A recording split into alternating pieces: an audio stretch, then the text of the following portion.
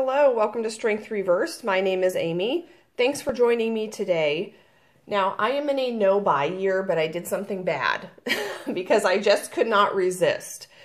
In January, one of the prompts for the 31 Days of Tarot was to go and list all of the decks that you're excited about coming out in 2020. And I am not a collector, so I don't usually keep up on decks that are coming out. I'm always the last to know, and so I find out about decks on people's channels or, after the fact. But in January, I went on Kickstarter and saw this deck, and I knew I had to have it. And that is the Titanic Tarot. Now, this is my son's Lego Titanic. That he knows everything about the Titanic. So we're going to walk through this together and see how we like this deck. I think we're going to really like it. So it just comes in the plastic. I did not get the collectible wooden box for it. I just got the deck. And I'm going to take it out of the shrink wrap and then open it. Okay. It has a nice little matte box. And we were just talking about this iceberg. It looks like a skeleton. Looks like a bear. A bear.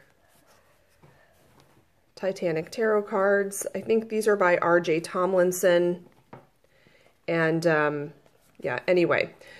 We went through a phase where we were about all things Titanic. And my son knows a lot about the Titanic, so I thought these would be really interesting. So here we have the little white book, or the little black book. And I will, it's in color, but I think that's just for the majors. Okay, and then all of the minors are, I like that it's in color. Okay, take 3.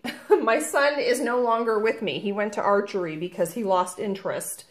I had camera issues, and then I realized I had filmed the whole thing with the camera vertically instead of horizontally. But it all worked out for the best because I had a chance to read the little book, and I found out some very interesting things, and I read the descriptions of some of the cards and the real people that the cards correspond to. So I'm going to do a walkthrough.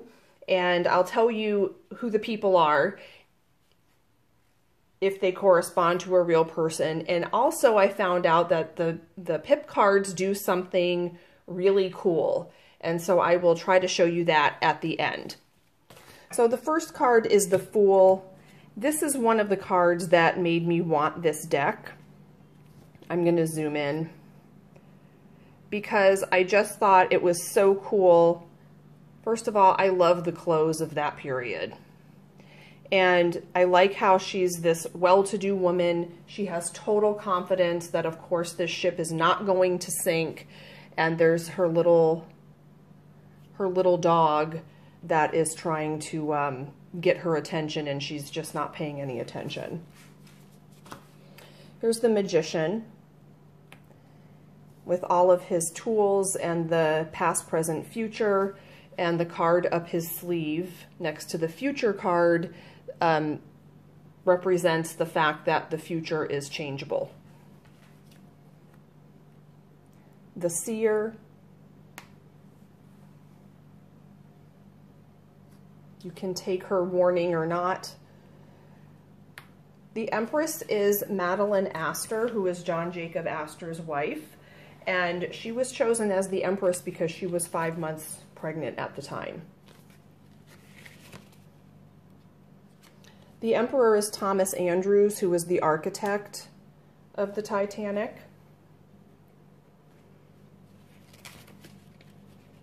He was kind of in charge of the plans to build it. The Hierophant is a Catholic priest named Thomas Biles, who saved a lot of third-class passengers, and also it kind of looks a little bit frightening, but he refused on a couple of times to get into a lifeboat because he decided to stay and help people. The Lovers. Now this I thought was so interesting. This is Isidore and Ida Strauss, who owned the Macy's department stores, and he refused to get on a lifeboat because there were still women and children on board, and she refused to get on a lifeboat because she did not want to leave him. So they make the perfect lovers. The Chariot, the Titanic being pulled by these tugboats. The Strength card. So we see a mother kind of staying strong for her child, and if you notice, the book said the little stuffed lion, which is a nod to the Pamela Coleman Smith version of the Strength card.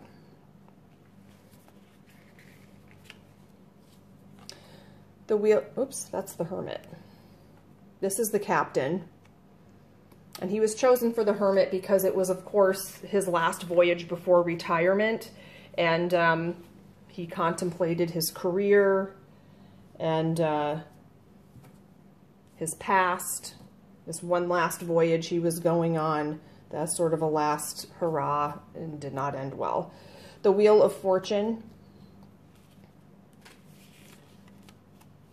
This is Robert Hitchens, who was the quartermaster, and he was steering when the Titanic struck the iceberg. Here's the Justice card, which I really liked. It says, it's represented by a blind woman being helped by 2 children on board the Titanic. One child is wealthy and the other child is poor.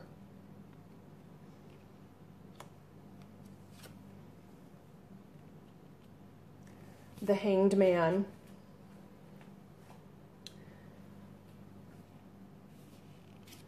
So this is someone who jumped off, who finally surrendered. This is death, kind of death waiting on the iceberg. Even though death is not a physical death, it is kind of the end of one reality and the beginning of another. Here's Temperance. This is the Devil. The book says, our devil shows 2 Titanic workers, a man that shovels coal into the boilers and a woman servant. These 2 workers live beyond their means, thus they must work like dogs to survive. Burdened with debt, they become enslaved.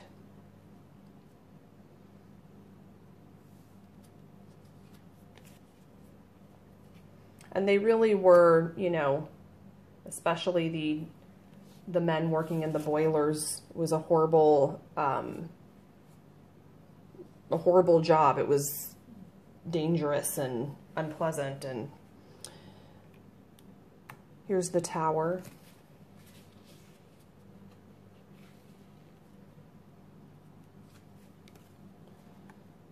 The Star.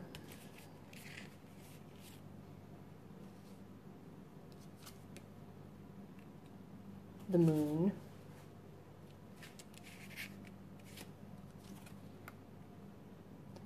The Sun. And the Sun is a depiction of people who were rescued and they are now on the Carpathia. Here's Judgment. This was another interesting card. It says the Judgment card in Titanic Tarot shows a lifeboat of people helping those in the water. When the card is reversed, it shows people in the lifeboat refusing to help those in the water.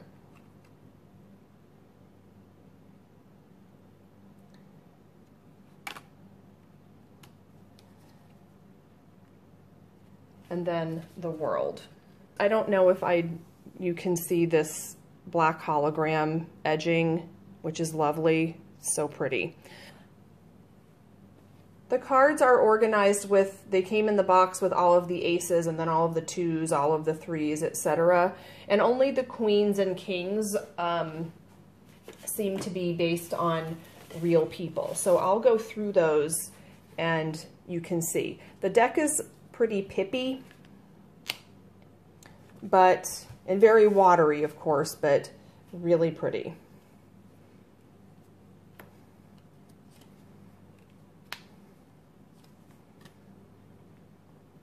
So Pentacles are coins. Here are the 2s.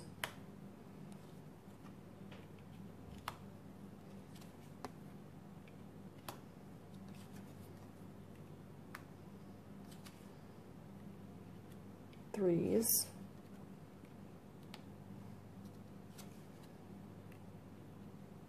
I love that octopus. Fours.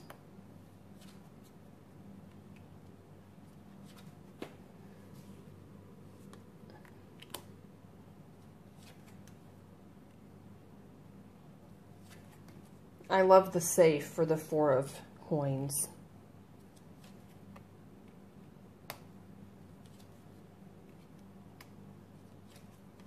These are 5s.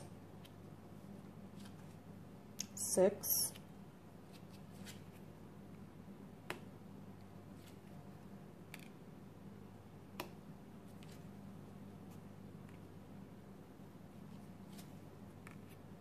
Seven.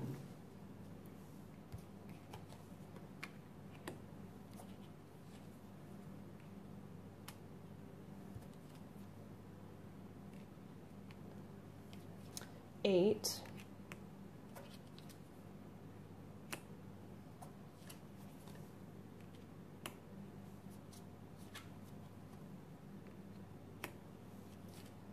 9. There are lots of mer people in the deck.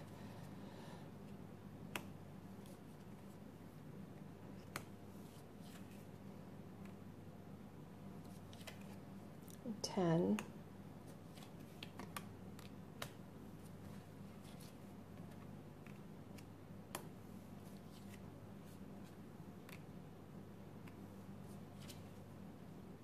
'So here are the pages.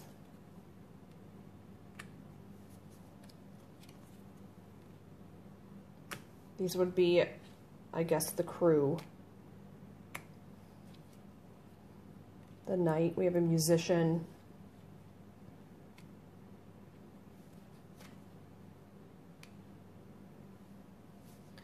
Okay, this guy looks like he's giving the finger. He's not, but still I like it. I think it's funny.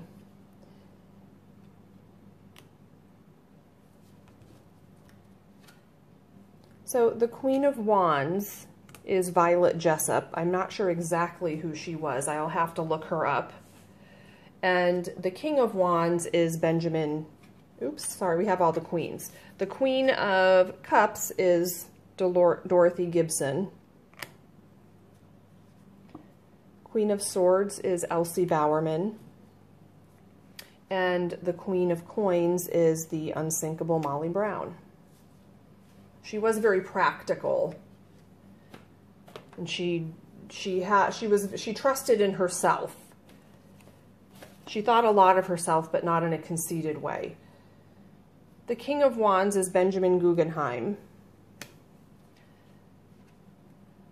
The King of Cups is Archibald Gracie IV. He was a writer. The King of Swords is Archibald Butt, with an unfortunate name, but what are you going to do? And then we have Jacob Astor IV. He was the richest one on the ship, right? As the King of Coins. These cards are so pretty, but I'm going to show you, and it's going to take my whole kitchen table, but I'm going to show you what the pip cards do. So let me pause. Okay, I don't know if you can see this, but if you put the pip cards from 2s all the way down to 10s, and then we have coins, cups, swords, wands, if you put them in that order, you have a very big picture of the Titanic all the way down to the bottom of the sea, and of course it's going to reflect. And about halfway down, after number 5, after the 5s, they start becoming mer people. But I don't know if you can see, like, half of the Titanic here, and then the other half is over here on the other side. And it creates a big tableau. So I thought that was very cool. Individually, I'm a little bit nervous about Pippi decks. Some of the Pip cards are a little more, you know, obvious than others. Four of Swords, for example, Four of Coins, but some of them are a little less obvious. But I'm so looking forward to working with this deck. I'm really glad that my video messed up so that I could I could read the book and figure that out, because that's pretty cool. Anyway, okay, thanks guys. Excuse the messy kitchen. See you next time.